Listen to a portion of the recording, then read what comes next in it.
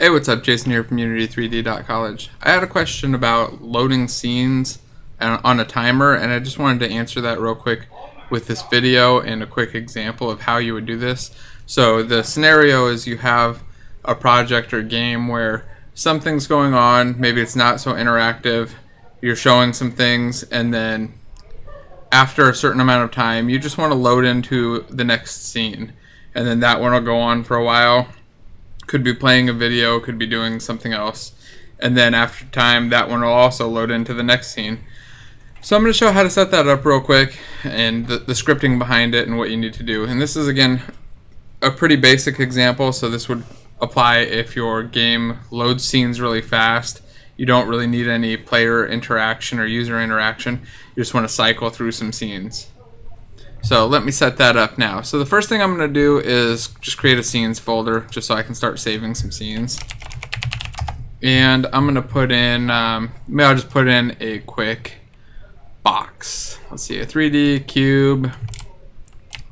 There we go, I've got a cube here. I'm going to pull my game view and my scene view side by side.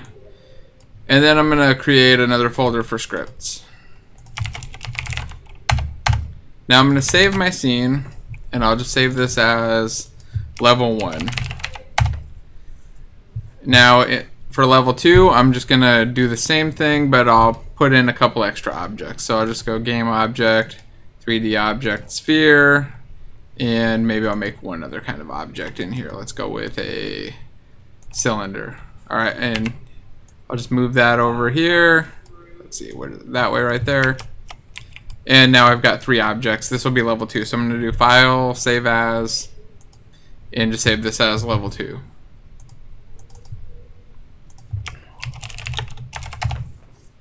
Alright, so I've got 2 levels. Now I'm going to create a script. So I'm going to go back into scene 1 first. And I'm going to go to my scripts folder, just right click, go to create, C# script. And I'm going to just name this load after time. Or load level after time. There we go. Alright, so the script is open, and now what I want to do is delete out the start method and delete this update comment. I don't need either of those. And then I like to change the formatting, so I just do Control K, Control D to clear up the formatting a little bit and get everything on its own line. Now I'm going to add an attribute first, so it's called serialized field, just like the serialized field, not serializable, make sure you get the right one.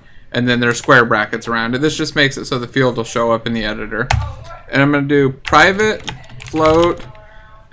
Let's do this delay before loading. And I'll set this to a default of maybe 10. This is just going to be the default value if we don't set something in the editor. And now I'm going to do this one more time. I'm going to go serialized field, private string, and then we'll call scene name to load. And we're not going to set a default there. So this will be the scene name that the script is going to load, and this will be how long it'll wait before doing the load. Now here I'm just going to mark this as private implicitly, or explicitly. It's already private, but I like to put the keyword there anyway, just to kind of clean it up and make them match. Just personal preference thing. And what I want to do here is increment a timer. So there are a couple ways I could do this. I could do it with a coroutine, or I could do it with a timer. A lot of the time I like to use a timer just because it's a little bit easier to debug what's going on.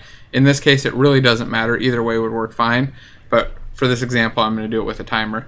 So I'm going to do time elapsed plus equals time with capital T dot delta time, which is lowercase d, uppercase T. And you see this is underlined because it doesn't exist yet. It says the name time elapsed does not exist. In Visual Studio I can just hit Control period and then hit the generate field. I just hit enter and it'll automatically generate this private float time elapsed.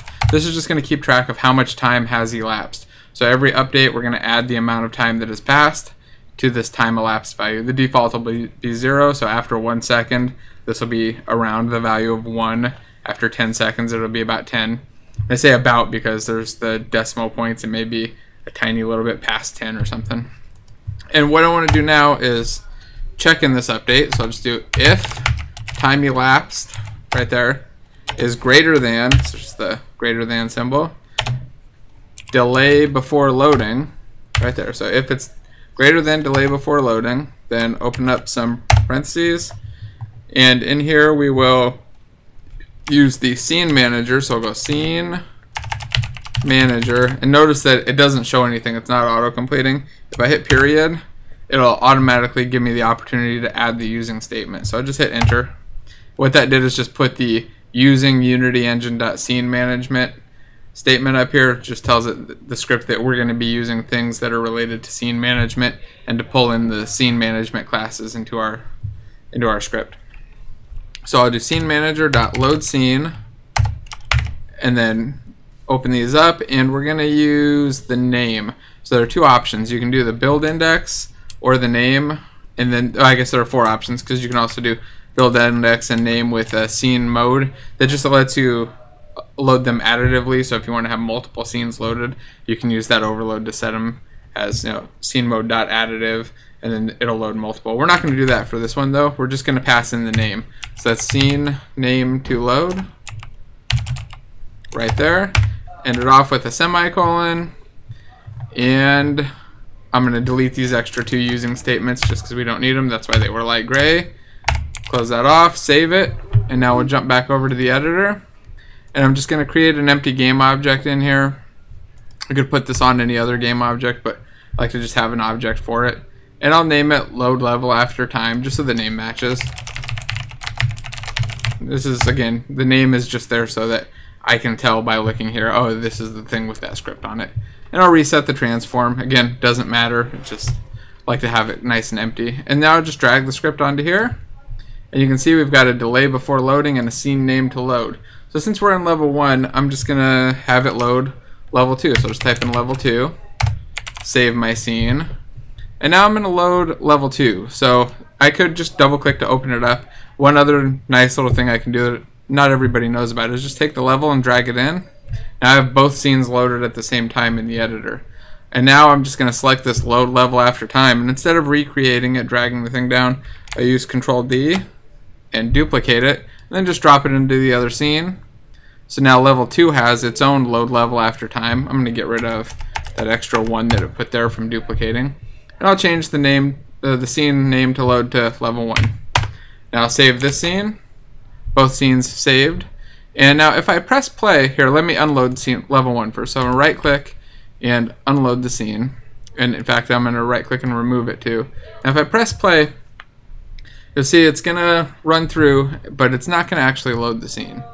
So wait 10 seconds. 1, 3, 4, 5, 6, 7, 8, 9, 10, any second. Now there we go. Bam. Lots of error messages. Now the reason for this is that the level 2 is not in our build settings. So to change that, we just go to File, Build Settings, and here we have Scenes and Build. We need to add all of the levels that we want to load at runtime into here. So first we can just add level 1 just by hitting Add Open Scenes, because Scene 1 is open, it'll just automatically add it there. To get level 2 in, we could open up level 2 and hit the same button, or add it and hit the button, or I can just drag it from here into there. And now I'm good. One thing I want to do though is go to File, Save Project, and just save it. Otherwise, if something goes wrong, editor crashes, I'll lose these settings. So now we've got that in. I just hit play and watch it go. In fact, while we watch it, I'm going to select load level after time. I'm going to go to here and choose the debug option. I'll drag that over so you can see it. Go here and choose debug, and then it'll actually show you the private field right there. So as soon as that hits 10, it loads into the other scene. And now you can see in here there's another one running. As soon as this hits 10, it's going to go back into scene 1. There we go, and there's no limit. We could just keep doing this, just keep adding the script to load whatever the next level is after a time, and we're good to go. So I hope that's helpful. If you have any questions, drop a comment, send me an email, or drop by the site at Unity3D.college. Don't forget to like and hit subscribe.